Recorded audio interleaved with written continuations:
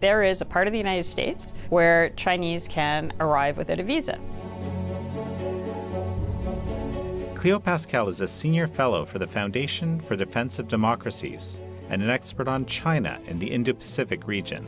They're already embedding all over the zone, including in ports and port infrastructure, but also corrupting political systems. So if the U.S. does try to get across the Pacific, or thinks it needs to get across the Pacific again, it's going to find it much, much more difficult. In this episode, she breaks down the Chinese regime's strategy against America. Drug warfare is one of the 24 warfares listed in unrestricted warfare. They're actually subsidizing, they're giving tax concessions to the chemical factories that produce the precursors. This is American Thought Leaders, and I'm Jan Jekielek.